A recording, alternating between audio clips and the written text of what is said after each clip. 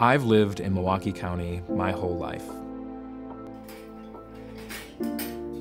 I'm running for county executive to make sure that we've got somebody who's looking out ahead for all of us.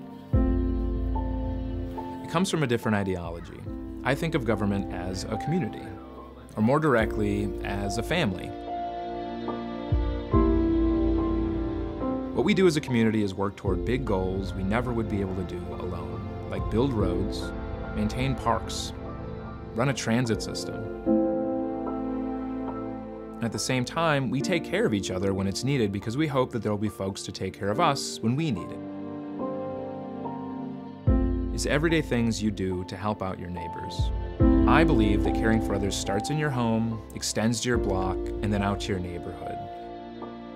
If we start thinking about our county in this way, then we'll look at each other not as strangers, but as neighbors. In one neighborhood, because that's what we are. 952,085 neighbors who pick the greatest place in the world to live. If we can do that, it becomes a whole lot easier to tackle our biggest problems. Ending family homelessness once and for all. Getting dedicated funding for transit so folks can get to jobs.